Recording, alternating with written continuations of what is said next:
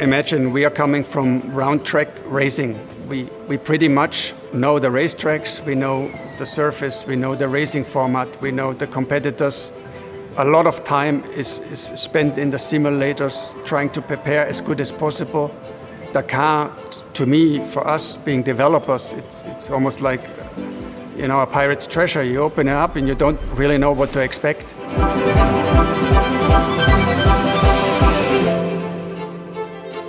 Before we even thought about Dakar, we at Audi Sport Racing asked ourselves the question, how could the future powertrain look like? And this is why we came up with what we call the energy converter concept, which is scalable and really adapts to every use case in racing.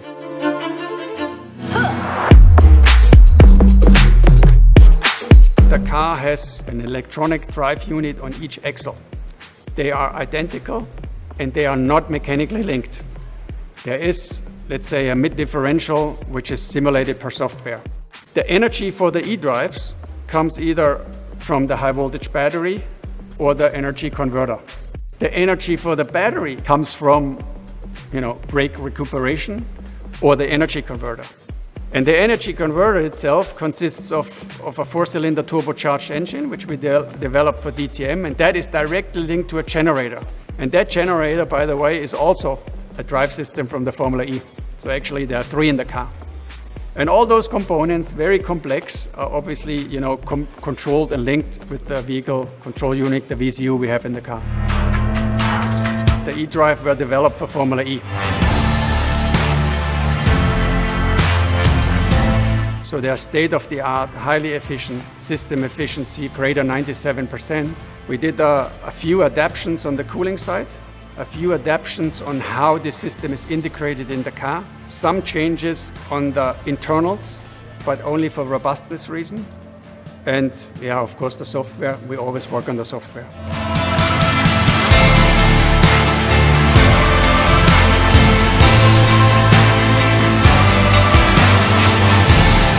Thinking about the car, the jumps, digging into the sand, hitting stuff, stones, holes, etc.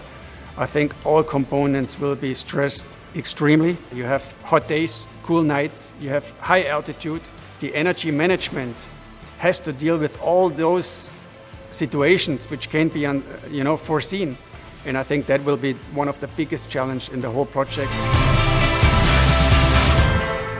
When you look at the car, just by looking at it, you'll see Vorsprung durch Technik.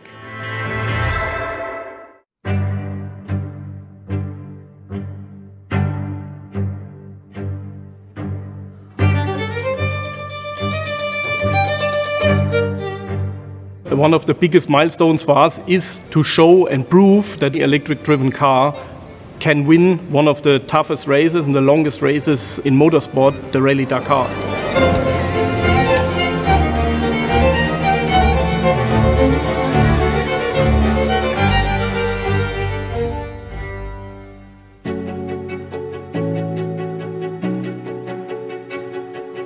To be honest, when I first heard about going into the desert, I said, wow, that's something completely new for us.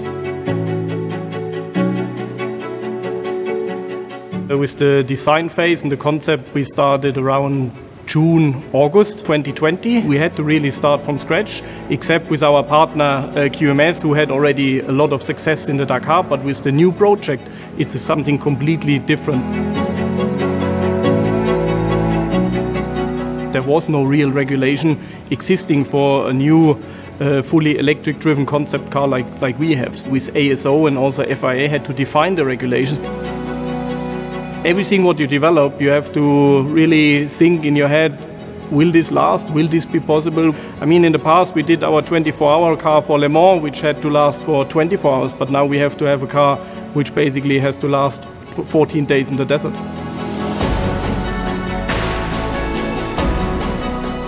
All our departments are involved, from the aero development, the chassis, suspension, everyone, engine, the electric department, our MGU, battery development. So basically the whole crew from whole Audi Sport, everybody is involved in the complete design process.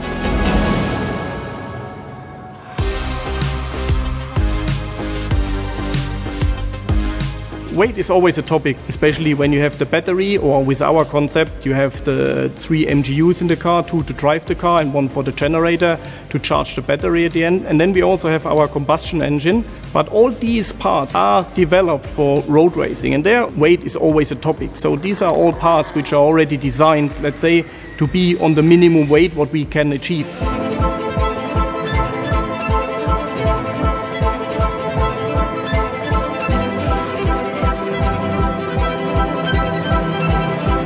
We learn so much at the moment in this project, and this is why we have to collect now a lot of data first to see if we developed in the correct direction.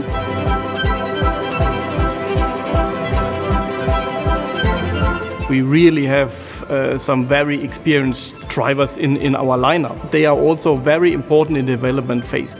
How you drive the car, how you have to feel in the car, especially now in the testing phase, but already before. Then we do the next step and analyze the data in test to see where we can go quicker or where we can get faster with the car to do also some improvements in terms of performance. We are able to really have the latest and greatest parts, let's say, from efficiency, from technology in the car, and really can show what we are able to do.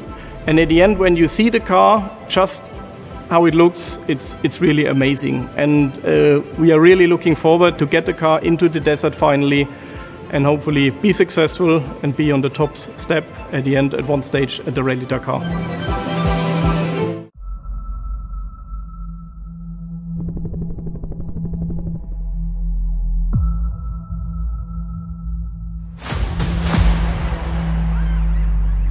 It's a fascinating vehicle, for sure. It's a very, very complex. I have to say it's probably one of the most complex cars I've seen in my life. It's a little bit like going to the moon, because I can consider that the people who designed the rocket to go to the moon didn't know what they have to expect, and it's the same for us, I think, today as well.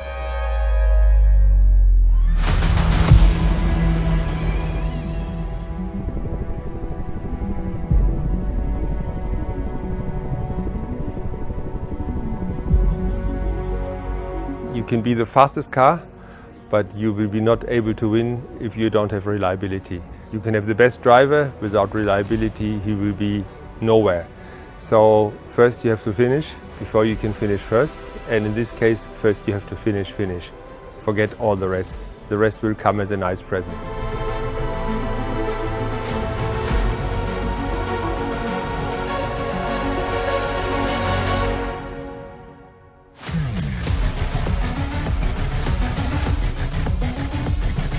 We tried to make the car service friendly, but obviously with so many electric engines, wiring lumens, fuel tanks, battery, and all of this, there's a lot more in this car than on a standard car, and that is a big difference. If you have to change, then it's a lot of work, obviously.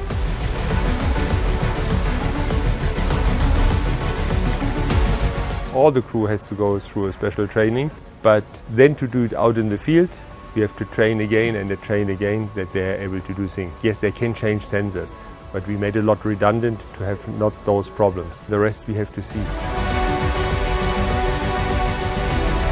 It will be completely different from before. Before you got out of the car, you were able to change some cables, a battery, something like this, even a servo motor. Here it's all more complicated. First you have to run the car down, make it safe, and then to start. So the safety procedure we have to train them is huge.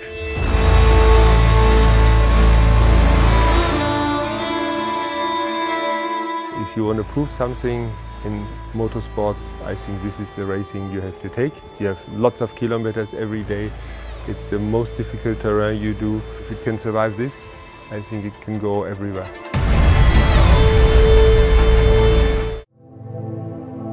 Today, we unveil the Audi RS Q E-Tron, the latest and technologically most sophisticated vehicle Audi Sport has ever developed for racing. Audi has always pushed the boundaries to do things in motorsport that nobody else dared to do before. The Audi Quattro was a game changer for the World Rally Championship. Audi was the first brand to win Le Mans 24 Hours with an electrified powertrain. Now, we want to begin a new era at the Dakar Rally. Our Audi RS Q e-tron was created from a blank sheet of paper in record time, and it stands for Vorsprung durch Technik. Making things possible that many think are impossible. That's what progress means to me, and our customers once again will benefit from what we'll be learning with this project. The future of mobility is electric. Audi was one of the first car manufacturers to compete in Formula E. For us, electromobility is no longer a vision of the future. It's the present, our daily life. For example, our first fully electric high-performance model, the Audi RS e-tron GT, has been available on the market since the beginning of the year. The Dakar Rally offers us the opportunity to break new grounds. It's about presenting and developing our technology under the most extreme conditions. The Audi RS Q e-tron will have to master different surfaces, bumps, jumps, water crossings, and a lot of sand and dunes. In addition, the event lasts almost 2 weeks. Up to 800 kilometers are covered every day, sometimes even more. And that is the ultimate test for the technology. Entrepreneurial courage has always paid off for Audi. And I'm convinced that this also will be the case at the Dakar Rally. I trust in our engineering skills and the ability to make things possible that many consider impossible. One of the key factors to enter cross-country rallying and the Dakar Rally is the freedom of the technical regulations. For example, unlike in Formula E, we can use our own battery technology. The battery technology and the energy management offer the greatest potential in e-mobility. The concept we've chosen for the Dakar Rally is very complex, and the time to prepare for our first event in January 2022 is very challenging. I'm pleased with what our engineers and designers have produced in less than 12 months since the project was conceived. I would like to thank everybody involved in this very ambitious project. To me personally, the car looks stunning, and I'm sure you will be pleased the same way.